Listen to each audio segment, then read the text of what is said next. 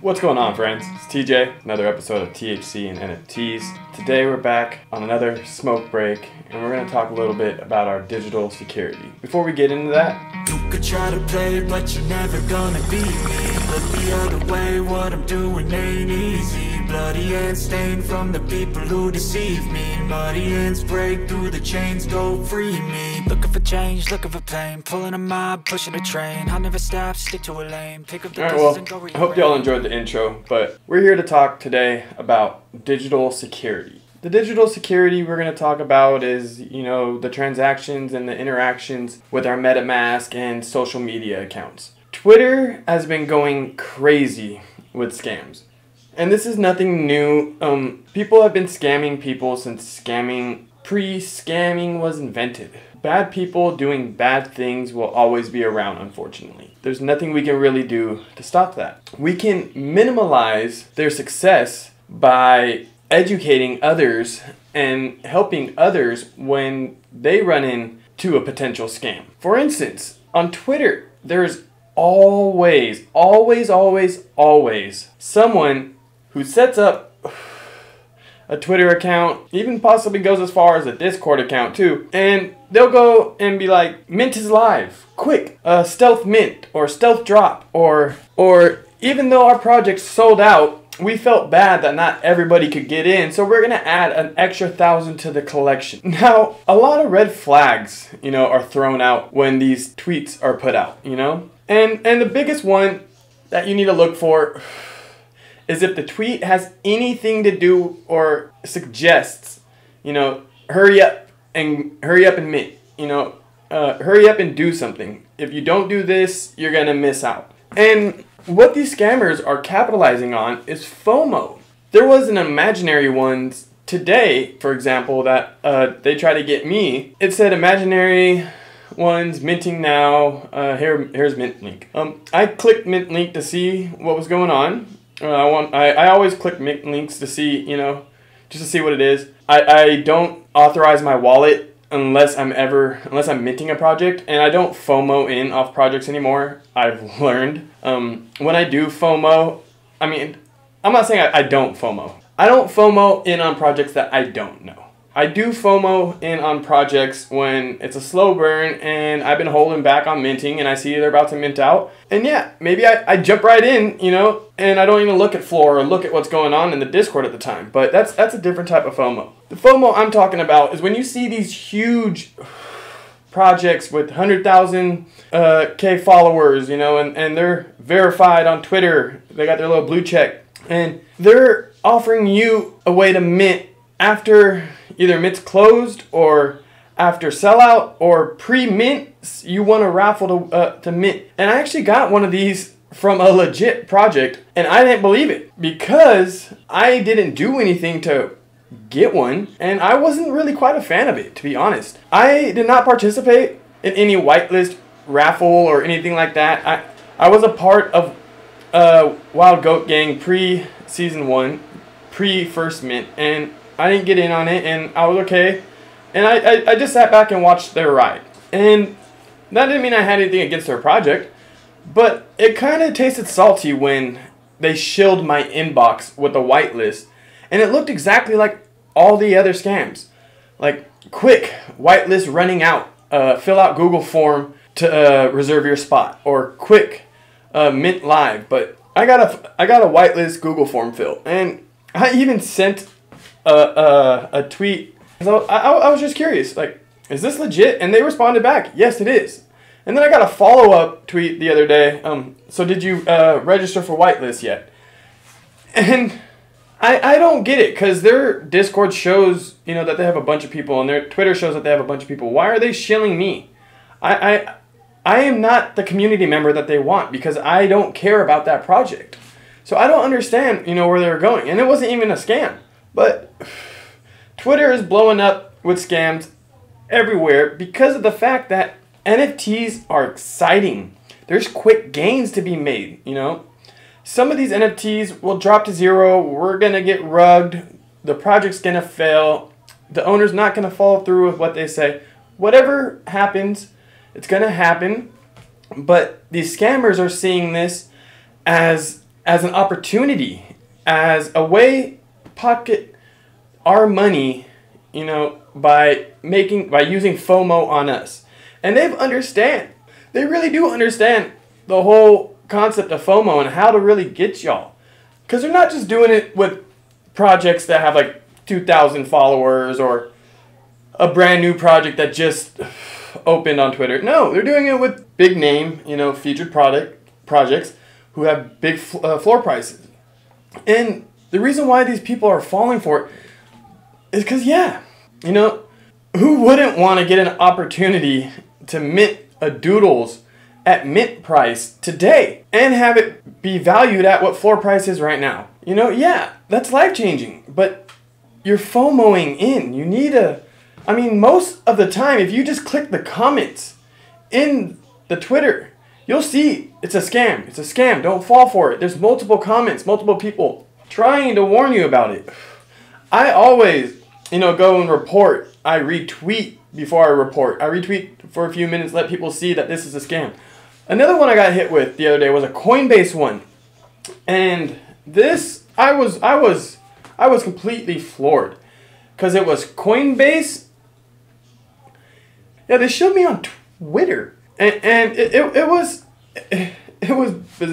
bizarre. But it took me to a Google Doc. And in this Google Doc, it asked for my seed phrase. Now, if there's one thing we can touch on that will cover all bases to protect you the most, is never give out your seed phrase. There's no reason why anyone should ever need your seed phrase but you, unless it's in the last will, or, you know, you're completely done with NFTs, you want nothing to do with it, and you're just giving the wallet to someone else.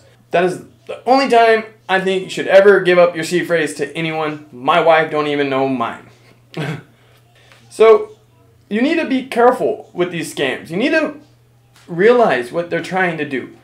You know, when you're interacting with another website and you're connecting your wallet, or you're doing a collab join, you know, on Discord, and you're trying to verify your assets, make sure you're using the proper links. These are where people get you. Never trust DMs in Discord.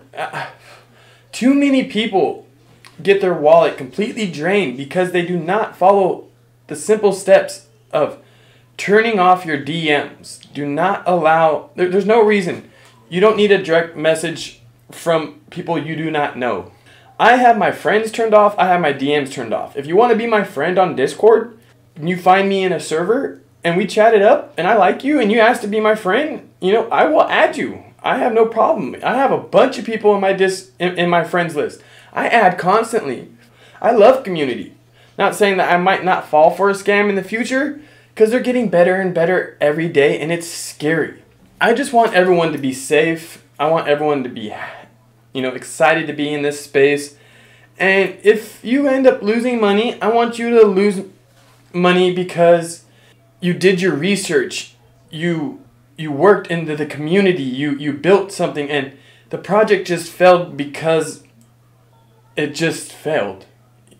And that happens sometimes. I wish nobody ill success. I wish we all succeed. You know, #WOGME.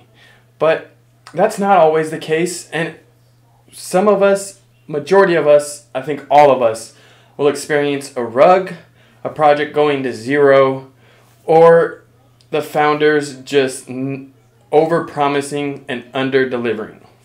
And that right there is also unacceptable, you know? We need to over-promise and over-deliver. We need to step it up, you know? But that's another episode for another day.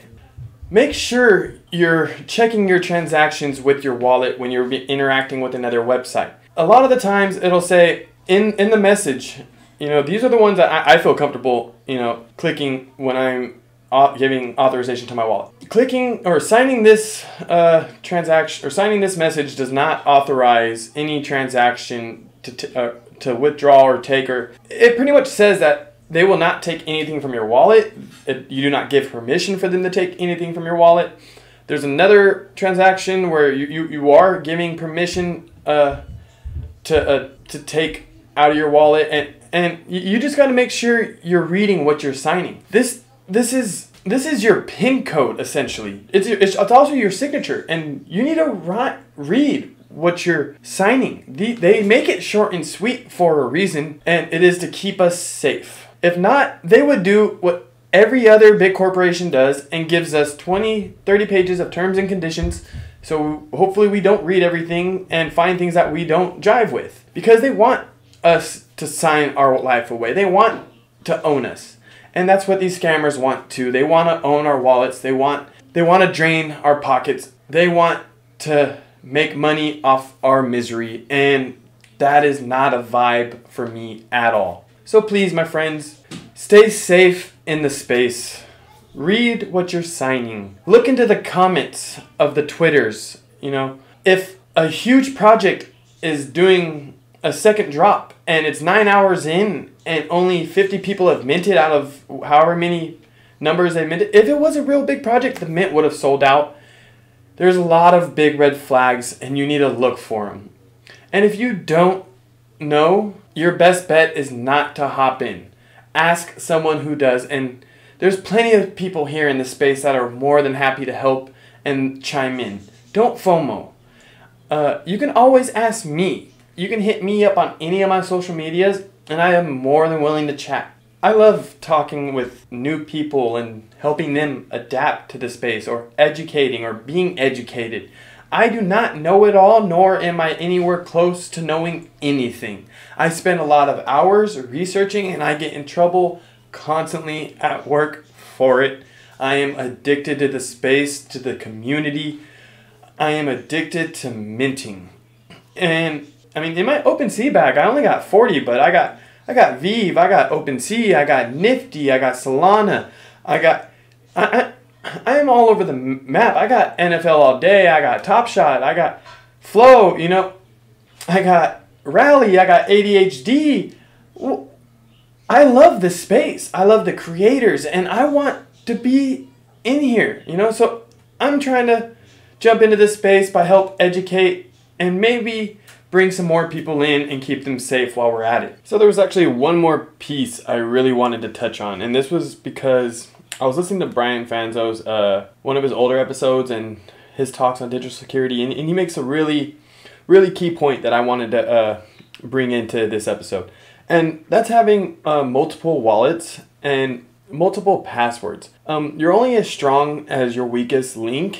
And if you only got one chain in your link, and if that one chain is your one password that you use for all your accounts, social medias, MetaMask wallets, etc., you're only as strong as that one password. And he likes to say, have multiple, or what does he say? He says points of entry, or something along having multiple barriers, you know, multiple walls that can stop an intruder, or if they do manage to access one of your accounts, you can minimize the loss by having your accounts diversified. And it is very smart, and it is very true. I do hold 2 wallets myself. I have one wallet that I hold only a couple NFTs in, and there are 2 NFTs that I do not want to lose, and I don't ever connect this wallet to any account online or do any transactions with anything other than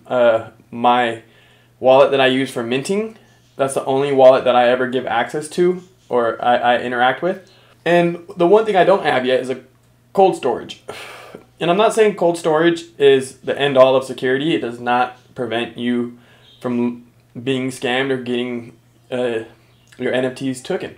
But it does add an extra barrier and an extra chain to the link. So any way you can extend, you know, your chains into your link to make your security stronger, I highly recommend doing that. I mean, it will be annoying at first, you know, if you are one of those people like me who had one password for everything, but is learning that that is a huge flaw in security, and that was like a Web 1 type thing, you know, and I needed to step up my security. So I highly recommend, if you don't already have one, create another wallet that will be your secure wallet that you only interact with yourself. And that might give you a little sense of security. So before we end this episode, real quick, I want to give a shout out to all you. Thank y'all for, all the comments, all the love. If you haven't subscribed to my channel, please subscribe. I'm always giving away crypto, NFTs, whitelists, and I actually have some more whitelists to give away. The project is called Baked Bees, and we're going to have a whole episode on baked bees coming up in about a day or two. We're going to dive deep into their white paper, deep into the roadmap. We're going to show you some of their art, and we're going to see what we jive with. So until then, my friends, stay safe in the space, be blessed, #WOGME, and until next time, peace out.